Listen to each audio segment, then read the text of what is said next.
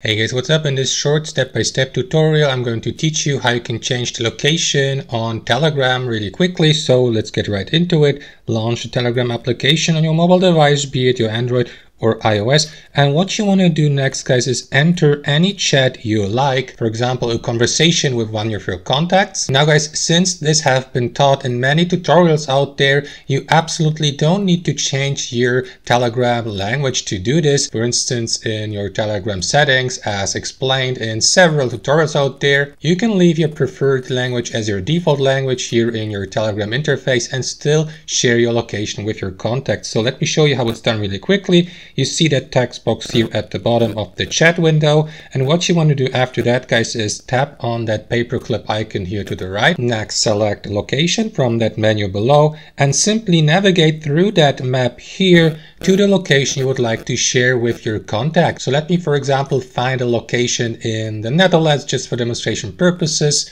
So there you go. As you can see, you can send your current location by tapping on send selected location to your contact. And that's basically it. Thanks for watching and have a wonderful day.